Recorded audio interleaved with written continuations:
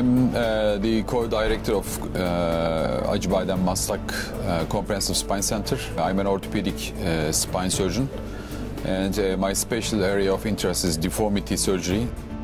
What we are going to do today is we will discuss on and we will give presentations on almost all aspects of pediatric spinal deformity. And the idea of this course is to share the knowledge in between international surgeons, and also to give our experiences about all these complex spinal deformities and pediatric deformities to our guests from many different countries. The lectures till now, it's wonderful. It's a very useful course. Professors are so talented. The lecture actually very nice, especially in the scoliosis, adolescent scoliosis. It is very professional hospital. A wonderful meeting as dealing with the deformity in the pediatric spine surgery. It was very helpful for me. I am very happy to attend this conference. I think it's very helpful for us. It is very impressive. Very good technique of the surgical scoliosis. We are very proud to be here.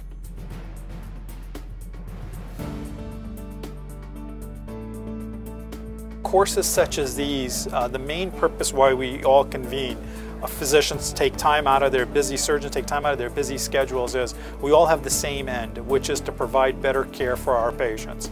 So when we have a course, particularly such as this one led by Dr. Alanay, it provides an avenue where physicians can learn about new techniques, but also, perhaps even more importantly, they can go ahead and discuss things that may not be working as well, i.e. fusions in young children or infections in patients with neuromuscular conditions.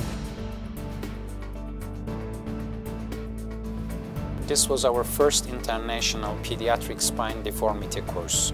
Namely, we are dealing with pediatric patients. If you work in harmony, so you can collect enough experience in a short period of time.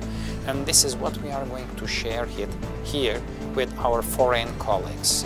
Our experience in different types of surgeries, different types of pathologies. And so far we have close to 60 participants to our course, and we have also a good connection between our trainees. They ask a lot of questions, and we are also discussing some specific complication cases which is necessary for education in that sense.